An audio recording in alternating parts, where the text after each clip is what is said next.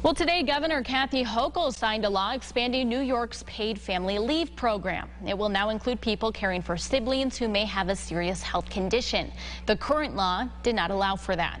New York's family leave was enacted in 2016, and the program provides job-protected paid time off, allowing people to bond with a newly born, adopted, or fostered child, care for family members, or assist loved ones when a member of the family is deployed abroad on active military service.